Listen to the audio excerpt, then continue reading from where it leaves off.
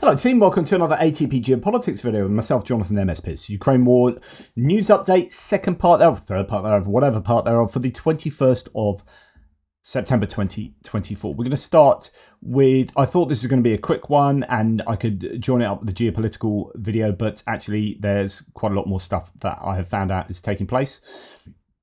We're going to start with what's been widely reported concerning the US restrictions on Western weapons. Speaking to Benny Pye yesterday, who does the ATP distilled AI summaries of my videos, and he's testing out a new thing that has been produced by Google, a new form of AI stuff that can do absolutely freaking amazing things.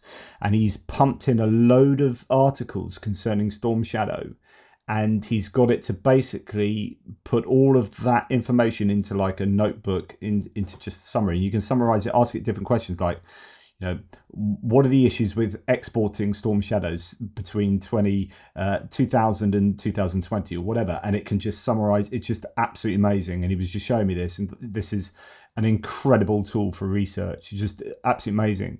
And I'm gonna see if he can send me his latest understanding, but he was saying that actually there are some really interesting things with regard to Storm Shadow and why it might be that because lots of people have been talking about ITAR, which is basically the ability to export weapons, given that weapons might have components from other countries, etc., etc. And there are rumours that the US are not allowing UK Storm Shadows or French Scalp EGs to be used because of components inside and blah blah blah, rather than it being a UK weapon. And we've given permission, but the US is blackmailing, saying, yep, you've given them permission, you've given Ukraine permission to use these weapons, but Ukraine, if you use those weapons, you can do that, fair enough. It's not like illegal or anything, given export issues. But if you do use them, we won't give you help over here, right? So there are two different things going on. So what is it? Is it like an anti-escalation thing through and thus blackmail, or is it actually export restrictions on there? And there could be some interesting things about export restrictions that he's found out.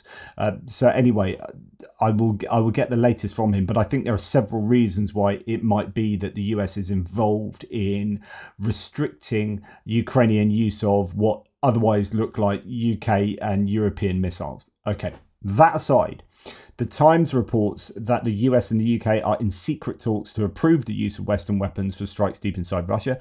This decision will remain confidential and will only be officially confirmed after Ukraine's first strikes on Russia. Now, I hinted at that previously, but this is now being quite widely reported in a number of different places. So, for example, LBC saying the US and UK are preparing to give the nod in private, with a change in position confirmed only after the first missiles have been fired. US is keen to see a plan first from Zelensky on how it could help see them through the winter months of the war. A final decision could be rubber stamped as soon as the UN General Assembly next week, the meeting next week. Now, there has been this plan, this victory plan that Zelensky and his team have put together. They've given that to Americans. I don't know how far down that goes in terms of who gets to see that, whether it's like Senate Intelligence Committees or all senators or all representatives or just a few people at the top, whatever.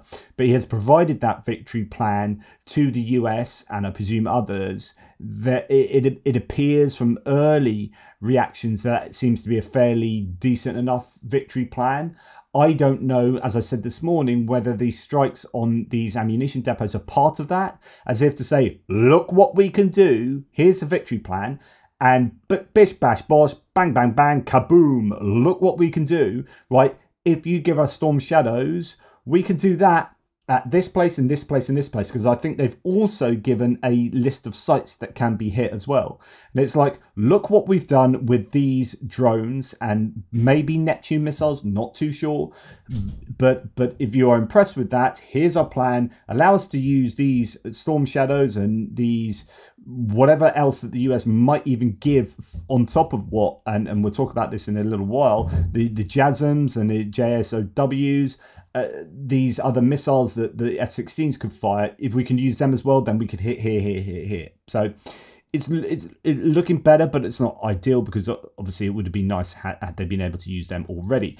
Now, in that context, Michael Carpenter from the Biden administration has said, quote, President Biden is absolutely determined to support Ukraine and put it in the strongest position at the end of his term in office. So he's this lame duck president at the moment that is supposedly concentrating on the Middle East, and although goodness me, that's a real hot potato at the moment, and Ukraine. Although we haven't, with this rumbling restriction issue, I don't know that it's overly obvious that he's spending the time that he said he was going to on Ukraine and the Middle East. At the same time, the campaign is in full swing and there's so much work to be done on a campaign, and he's going to be rolled out in places like Pennsylvania, which is super, super important. Anyway, apparently he says, Michael Carpenter says of him, and he has directed all of us to make sure we provide all, especially military assistance and security assistance. So it appears that that's the right rhetoric. They're going to be trying to do X, Y, and Z for Ukraine, but let's see that actually have tangible effect. Okay, then we move on to this. So new news in a first, the US will likely send Ukraine the Joint Standoff Weapon for the F-16s. It's a precision missile that can travel around 70 miles. It's part of the $375 million package expected to be announced on Monday. So we look forward to that on Monday. Wonder what will be on that package of equipment. Remember, there's about $6 billion worth of presidential drawdown that needs to be used by September the 30th. It's now September the 21st. If the Congress can't extend that, then there might be a bit of trouble. So they might be trying to just expedite through a bunch of packages, and it might be that a bunch of these packages might not be for now, but we'll just pledge these things, and then at a later point, those packages will be put together. But this one looks more like imminent. Anyway, the US is considering sending Ukraine a medium-range missile, the Joint Standoff Weapon, for its new F-16 fleet as part of a $375 million aid package to be announced on Wednesday, said Politico. Sorry to repeat myself there. Now, the Joint Standoff Weapon looks like this. Now, it calls it a glide bomb in this Wikipedia page, but the AGM-154 Joint Standoff Weapon, JSOW, is a glide bomb that resulted from a joint venture between the US Navy and Air Force to deploy a standardized medium-range precision-guided weapon, especially for engagement of defended targets from outside the range of standard anti-aircraft defenses, thereby increasing aircraft survivability and minimizing friendly losses. It's intended to be used against soft targets such as parked aircraft, trucks, armored personnel carriers, and surface-to-air missile sites. So actually smaller, not quite the sort of thing you'd be hitting with, say, the Storm Shadow cruise missile, and I presume, they'll be a lot cheaper than those. As you can see here, unit cost, depending on what variant, can go from 282,000 to 719,000. I'm fairly sure they get those other ones. The cheaper ones there. 70 miles, 130 kilometers. So that's a fair distance, 130 kilometers. That'd be very useful. Thank you very much. See if Control F, see if it mentions missiles. The designation of the Joint Standoff Weapon as an air-to-ground missile is a misnomer, as it is an unpowered bomb with guidance avionics similar to the older GBU-15. I don't know whether this is why. Was it Colby Badwell was saying that journalists should do their research, and actually this isn't. So I sort of half read a tweet. He's having a right go at journalists reporting on this, and it could be the fact that they've called it a missile and it isn't actually a missile, it's a bomb. And that pretty much sums it up there. Interestingly, the GBU, it talks about the older, similar to the older GBU-15. You've got the GBU-39, which is the guided glide bomb that they're using at the moment in quite some effect. GBU-39, small diameter bomb, and that is guided glide bomb, similar, 250 pound, 110 kilogram precision guided glide bomb. So that's what they're using quite a lot at the moment. So is this? I mean, the warhead is okay. Well, I don't know. I'll have to look at that. It does have a broach multi-stage warhead on a newer variant, a JSOWC. So the broach multi-stage warhead is what's used on the Storm Shadow, and indeed the Taurus has this as well. It's not exactly the same, I think, on the Taurus, but the Storm Shadow has an initial explosion that blows apart, say, the concrete of a bunker, so that it can get down into the bunker, and then a secondary explosion takes place. So it's like a two-stage explosion, so that you can definitely, well, more probably destroy what's deep inside whatever you're trying to hit. So that's why they're called bunker busters. So it's interesting that some of these JSOWs have bunker busting capabilities to some degree. Interesting. We'll have to see what's given to Ukraine. Right. Okay. Now, here, talking about Colby Bad Boy, here's something that makes very little sense to me, but I'm sure you'll make sense of it, somebody with the expertise. The Department of Defense has awarded Advanced Navigation and Positioning Corps, so a company, a $13.8 million Ukraine Security Assistance Initiative, USAI. So this is when you've got all this money, and you've got there are different ways of spending it. So some of it will be presidential drawdown authority. You take equipment from US stocks that's already been bought and paid for. You give it book value. So you say, here's $100 million worth of kit. It's actually worth kind of nothing in a sense unless you're going to sell it. So there's an opportunity cost maybe of giving that, but then you put book value on it. So look, we give them $100 million worth of kit, but actually, you know, it's been bought and paid for. That's different from USAI, which is, let's put an order into a US company, so we actually have to pay that money out. That US company gets that money, we get some back in tax revenue, and people who have jobs, and then money multiply, etc., etc. And then that equipment gets sent to Ukraine. So it's an order for them, and that's what this would be for. 2 transportable transponder instrument landing systems with associated connects and trailers, 12-month spare part kits, drone calibration, and an option for training. This is in support of Ukraine's F-16 fleets. Brilliant, excellent, sounds great. No idea what all of that means. So somebody I'm sure can explain to me that, but it seems like okay, it's not the biggest contract, but 13.8 million is a size. I mean, I said biggest contract when you're looking at the cost of Patriots and Patriot missiles, etc., etc. But some support there for F-16 fleets that the Ukrainians are going to be starting to utilize. The US has also announced a $1 million has announced $1 million to protect Ukrainian cultural heritage, according to the ICCC. The Sustainable Heritage Project will last for 30 months and will improve coordination between Ukrainian institutions and heritage preservationists. In total, the US has allocated $7 million to preserve Ukraine's heritage. It's interesting, Ukraine, the latest podcast segment on this kind of stuff the other day, and about how actually they had a whole section where they were interviewing an archaeologist who was saying, we've got all these sites in Crimea, and the Russians since 2014 have gone into Crimea, and they basically, looks like they've disappeared a load of the artifacts. There's something like, I forget what it is, like 1 million artifacts or something, like 700, I can't remember what the number is. Just a vast number of artifacts that they think have gone missing, but basically been stolen from these cultural sites and taken back to Russia. And it's just a cultural heist of sorts, really.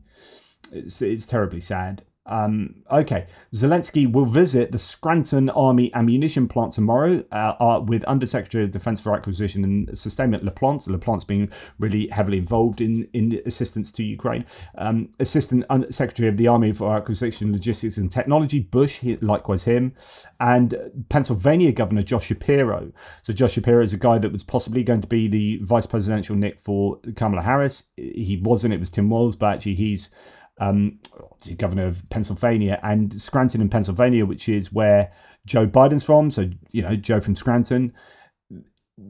Pennsylvania has seen a lot of money coming in from aid going to Ukraine because of particularly here, the ammunition manufacturing plant that is producing an absolute ton of 155mm shells.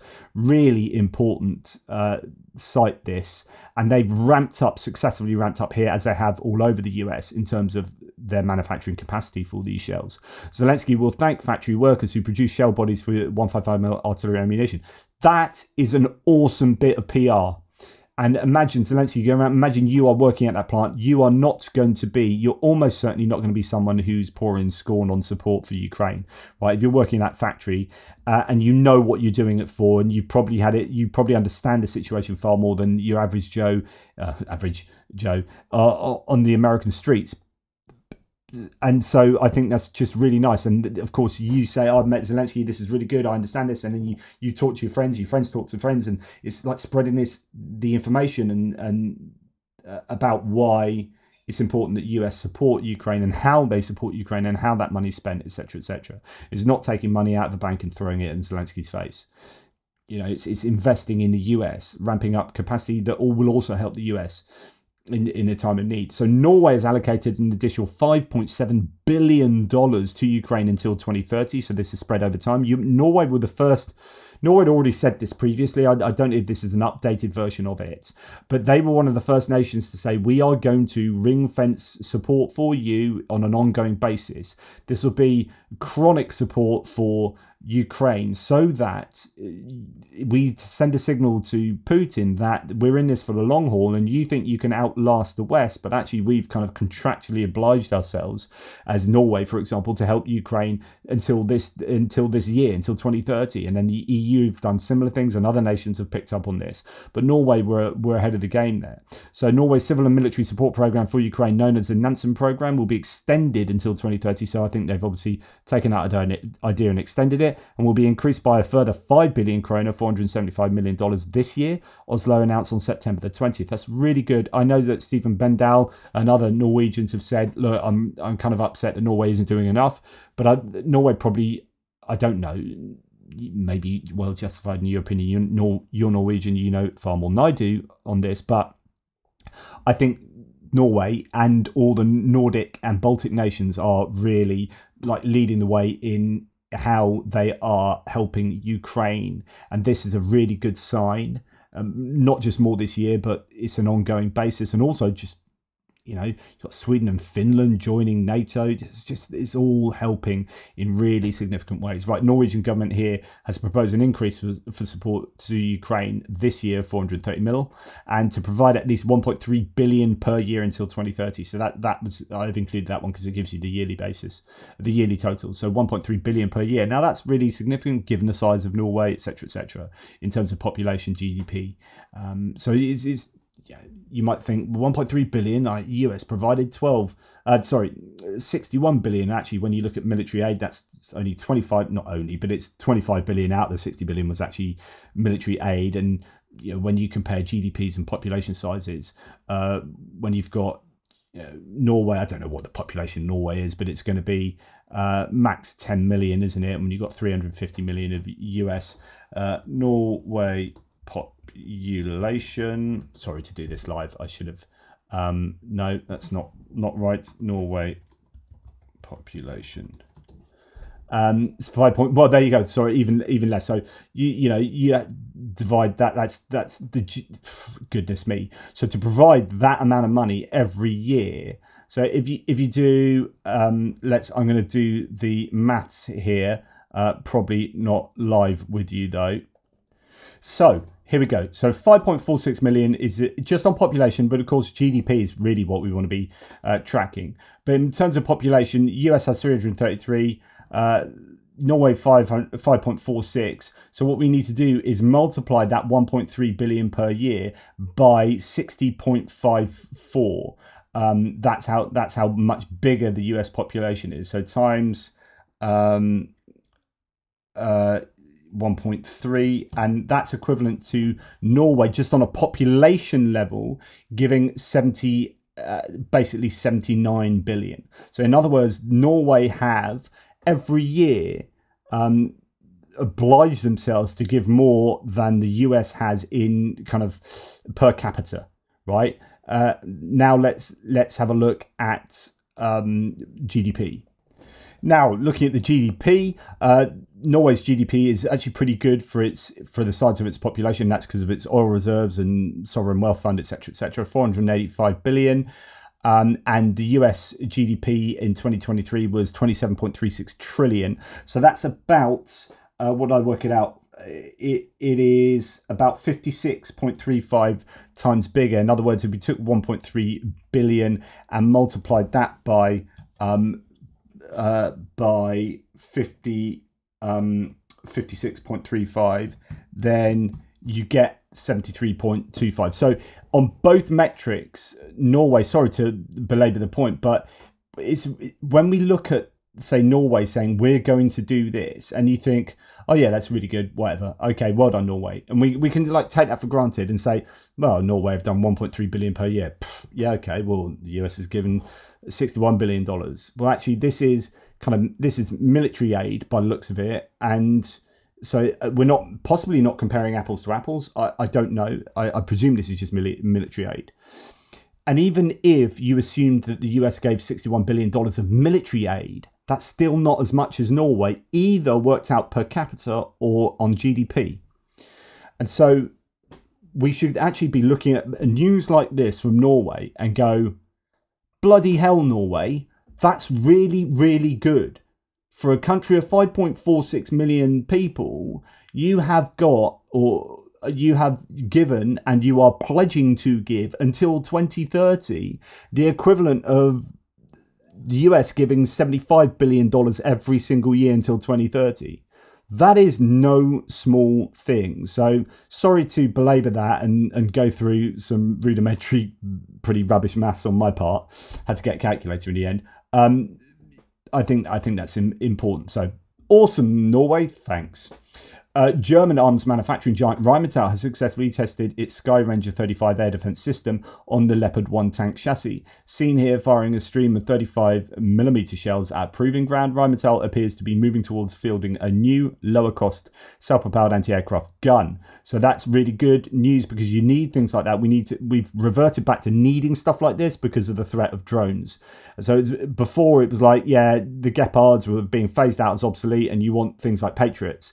But now we're like, yeah, you're not using a Patriot against a Shahid drone, right?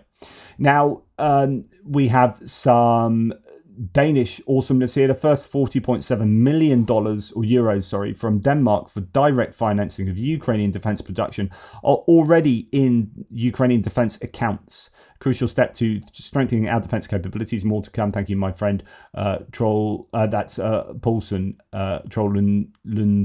Troels Lund Poulsen, the defense chappie from Denmark. Now, I think that is in the context of paying for Bogdana self-propelled guns, and we talked about that previously. Now, in terms of funding, there was this huge loan that Ursula von der Leyen from the EU that has secured for, or not her personally, but the EU has secured for Ukraine based on frozen Russian assets. And I was like, I don't quite know how the loan works. I'm sure someone will help me out. So someone said it's a loan, it's securitization. The cash flows from the frozen funds are used to create a loan. The interest payments on the loan are broadly matching the cash flows on the frozen assets. The loan can be structured as a perpetual instrument. It can have a call feature whereby if the assets are seized or Russia agrees to pay the principal or pay Ukraine damages, which they can use to repay the loan. Thank you, James Haas here, who has given me that answer. I really appreciate that. This was put even more simply in Ukraine will not repay a new loan of 35 billion euros from the EU, according to the Ministry of Finance. The loan will be repaid exclusively at the expense of future profits from the frozen Russian assets in the EU. That appears to be what has been announced. So that's really good, because loan sounds like, oh, Ukraine are going to have to pay that back with interest, etc., etc. But actually, it's been set up in such a way that it looks like the EU is giving the loan and paying themselves back off the frozen Russian assets profits. Excellent stuff. Head of the Center for Countering Disinformation of Ukraine, Andriy Kovalenko, has commented on Russia's statement about the increase in the production of Shahid, so the one-way attack drones that the Russians use and now producing themselves. They originally procured them from Iran. I don't know if they still are getting them from Iran as well as building them. Now, quote, they are almost shifting to a 24/7 attack mode in the future, making air raid alerts a constant occurrence in some regions. Now, this is super important. I've been worrying about this. In fact, I have spoken to you about how the production of these must be at such a level that it's allowing Russia to attack Ukraine so consistently and so with such numbers that it's deeply worrying. Now, Ukraine has done an amazing job of intercepting these. Most nights at the moment, we're getting around 100% interception or electronic warfare success rates. But you're thinking, goodness me, you know, are they just finding a place that's weak and then are they going to pull into that? And you were seeing 40 to 70 being released a night. Now, last night was a different night. There were only 16 sent into Ukraine, and I don't know if they've exhausted their supplies or whether it's just a random low night and we'll get back to 20, 30, 40, 50, 60, 70 drones being sent every night. This is a real challenge for Ukraine, and they need to, like we've seen them strike those ammunition depots, I would say Shahed drone manufacturing facilities got to be one of the top targets at the moment for the Ukrainians. Now, this is totally worrying because I can imagine this would be psychologically really horrific. I don't want to suggest Russia do things here, but imagine instead of sending 70 drones in a wave at night, they divide that by 24 hours and you send those drones every hour of every day, so that no one ever gets a rest from air raid sirens, and it would just be exhausting for the Ukrainians. They send them all at night, but obviously they're more protected at night, right? So that's why they do it through the night, but quite often they do it most of the time throughout the night. And maybe it's just too risky to do it in a day. They'll just get far more of them shot down. But it's the idea that they're producing enough of these potentially to just have 24/7 attack modes where they are just sending them continually into Ukraine, and Ukraine just gets ground down psychologically. But according to him, this game can be played by two people, and there's a key. Of course, Ukraine is supposedly manufacturing these attack drones that they have at the same rates as the Russians. That's what the claim was from the Ukrainians previously. I don't know that we've yet seen that, especially with this uptick in Russian usage recently. But then you look at the last week and you see 100 drones used last night. 101, and that's what the Russians are claiming, remember? So it's much more likely that there was 150, maybe more drones. I don't know. The Russians claim 101, that's going to be your benchmark minimum. 3 nights ago, you had arguably 100 drones used at one location. So actually, it could be that the Ukrainians can play that. They can play that game now as well. And so if the Russians try something horrible out on Ukraine, Ukraine has the ability to replicate that. And yeah. Anton Gerashchenko says, of the Russians, 14 Ghanaians were tricked into traveling to Russia and forced to sign contracts with the Russian Ministry of Defense. Now they are being held in Donetsk and threatened to be sent into combat, according to 3 News and Ghana Web. 11 of them have already disappeared without a trace. 14 men left Ghana for Russia on August 4th, 2024, to, as they thought, quote, earn money in agriculture or security work, the publications reported, citing the men themselves. Quote, they were lured with promises of securing a well-paid job in Russia, but hopes of building a better future immediately faded after they were confronted with reality on the ground upon their arrival in Russia on August the 6th, said Ghana Web News. Immediately after arriving in the Russian Federation, the men were taken to Kostroma and given to sign labour contracts. However, to their utter shock, it turned out to be an agreement on recruitment into the Russian army to fight against Ukraine. After that, the men were transported to Donetsk. In a video published by the media, one of the Ghanaians says that the men were deceived by a guide, Abraham Boakye, whom they trusted. He also told them to sign contracts with the Russian Defense Ministry, but since the Ghanaians do not know Russian, they did not realize they were signing military contracts. The men also had their passports confiscated. You can't go, quote, you can't go out anywhere, even if you're going to private, the military follows you, one Ghanaian said in a video from Donetsk, where foreign nationals are now reportedly being held. Of the 14 Ghanaians who left Ghana for the Russian Federation just over a month ago, the fate of only 3 of them is now known. The rest are missing, local journalists report. We have, quote, we have no fighting experience. We are pleading. We want to return home. Please help us. We are sleeping on plywood, and it is so uncomfortable, the Ghanaians said. Ghana Web writes that it contacted the Russian embassy in Ghana, but received no response. Again, like I always say, what does this represent? What does this predict? What is this predictive of? What is this reflective of? is this a Russia that has no problem with recruiting? Is this a Russia that is desperate to recruit anyone but Russians for fear of losing popular support for the war, etc., etc.? Okay, and then on top of that, we have a news piece here that says Russians from a mechanized battalion